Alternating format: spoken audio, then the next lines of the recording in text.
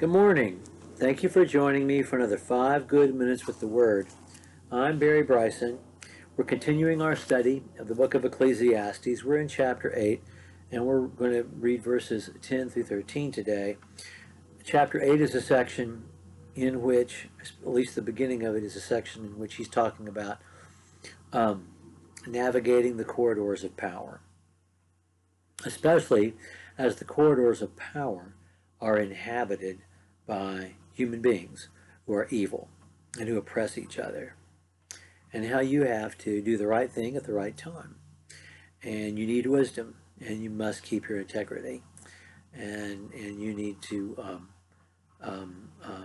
not be a belligerent. So anyway, that's what he said last time.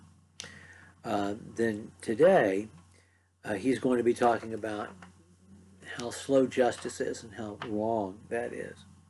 I saw the wicked buried. They used to go in and out of the holy place and were praised in the city where they had done such things.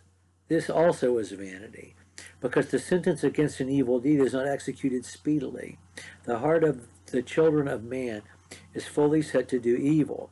Though a sinner does evil 100 times and prolongs his life, yet I know it will be well with those who fear God, because they fear before him. But it will not be well with the wicked, neither will he prolong his days like a shadow, because he does not fear before God. I think we're having a notion of eternity starting to enter into his conversation at this point. He has been strict in discounting it. The only time he's mentioned eternity, he says it exists, but it is kept from us. He's limited his conversation to under the sun. And as we continue to say, the choice in the book of Ecclesiastes until the end is not between heaven and hell, because there is no eternity in the equation. It's between life and death, between a life well lived and a life squandered. And this is what he's upset about. Wicked people continue to live. They go to the house of God and praise him, and then they get praised, but because they're, as being good guys when they aren't good guys, and justice is not executed swiftly enough. By whom? I think perhaps by God. Something about ancient Near Eastern justice. There were lots of prisons. Now Joseph is in prison, for a while. There is a prison there. But, it's not like there were lots of prisons. They did not have an incarceration culture the way we do.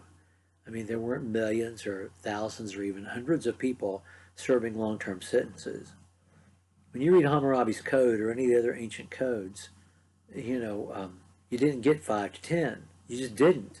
You got your hand chopped off, or you were executed. And the means of execution in the ancient Near East, the ones that we know about, are drowning, impalement, mutilation, being buried alive, being burnt alive, and being beheaded, which is the most humane form of execution. And the differences in sentences often had to do, as they did even up through medieval times and Renaissance times, because it was true about Henry VIII and his wives.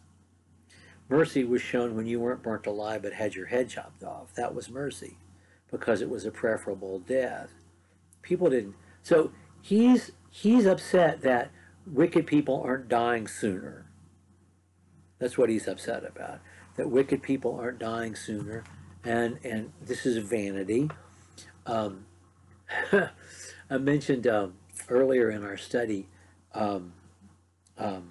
the Robert Redford movie Jeremiah Johnson, and Jeremiah's first time he's up on the mountain as a young man, he meets the old mountain man played by Will Geer, who wants to know why he's there, and he said things ought to have been different.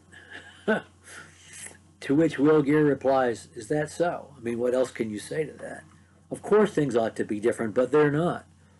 And there are times in the book of Ecclesiastes when he says things ought to be different than this. And he's raging against the universe, against God's conduct in the universe, although he's not coming right out and saying it. That's the thing he's dissatisfied about. But in the minute that he does, in the very second that he does, he says, but I know. It's better to fear God. I know that God has justice. I know that it's better to do the right thing. I know things are going to work out. I know that the wicked will get their due and the righteous will be rewarded. I know that. I know that. And so I have not rejected what I believe to be true, that the fear of God and obedience to him is the purpose of humanity. And that's how he ends this passage as well. Okay, we're going to pick up with verse 14 next time. Thank you for joining me for another 5 good minutes with the Word.